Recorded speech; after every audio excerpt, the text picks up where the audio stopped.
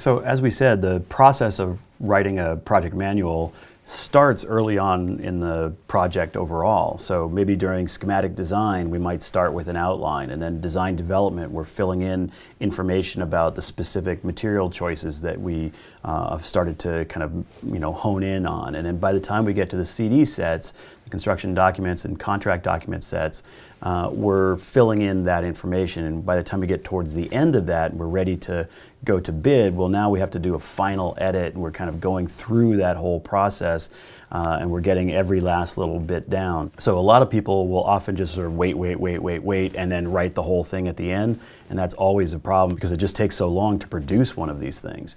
But if you're sort of building it up through the process, well, then the information is likely to be fuller and be more sort of thorough, and to have a sort of logical relationship between the drawing sets and the project manual. It's easier to tag information back and forth if you've been building it along. It's a lot harder if you're just going to, at the last second, throw a bunch of tags onto the drawing sets and hope for the best. But obviously, in the same way that the drawings do, there's going to be issues that are going to change as it goes along. So if it's in-house changes, if you've been moving through it in-house, you may want to have your own system for how you keep track of those changes. Maybe some way that you're going to be making sure that when we make a change over here, that we make a change in the project manual. And that would be by keeping some sort of log system. So that would be the project manager or the project architects. One of those players would be sort of keeping track of what the issues are, and then making sure it shows up in the drawings, and making sure that that new change shows up in the project manual. So that's during that whole sort of design process. As you're going along, you're trying to keep up between the two. And the only way you can really do that is by keeping a running log of what all the issues are that have come up over the time of that process. But then we get to this certain point where the project manual becomes actually a legal document. Prior to the bid phase, the project manual is just a sort of useful tool that you're putting together, and it's sort of in-house. You're not really using it in any sort of legal construct before that point.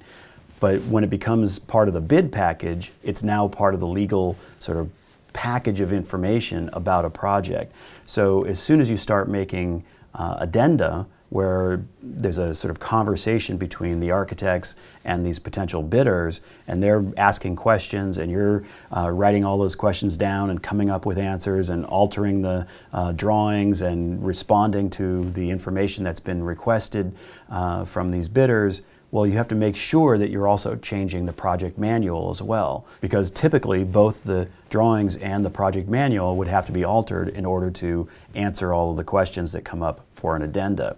And just like with a drawing set, if I have a drawing and that sheet on the drawings has one change on it, and you have a whole big plan with all kinds of stuff going on it, and there's lots of notes, and there's tags of information, and things are pointing in at different places, and the change is right there, it's really hard to see that. It's just like, it's just lost in the information. This sheet is filled with dimensions and notes and lines and all kinds of stuff going on.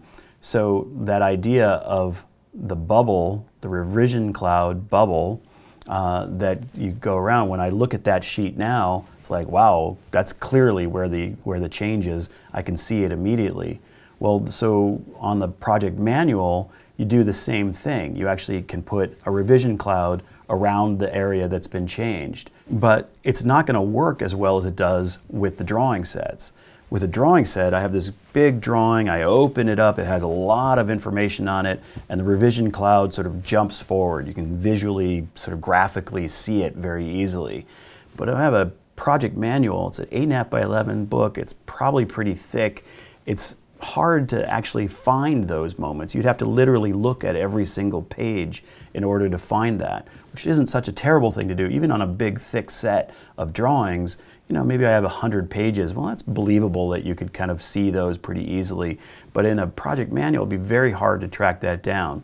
Now, it's still useful to put something like a revision cloud or an underline or some other sort of tool that sort of says something's happened here and this is now a different situation. And often these days, if you're doing it in certain kinds of formats, there'll be ways that you can highlight and ways that you can cross out and underline that are sort of built into the programs that you're using, so that that is all sort of part of the process and it's easy to see, but still it'd be hard to find in the project manual. So usually you have to find other ways to note where those changes are. So one thing you might find is when you produce an addenda, that you would note in the addenda where the change is, so what sheet number or what section number that change was. You would tag the addenda to the change in the project manual. And then once they can flip to that page, there would be the spot where it's underlined or the revision cloud or whatever, highlighted or made bold or whatever it is. It would then jump out on that sheet or in that section what areas had been altered. So it's a way to take the addenda and use that as a tool for helping people find the information that's been altered.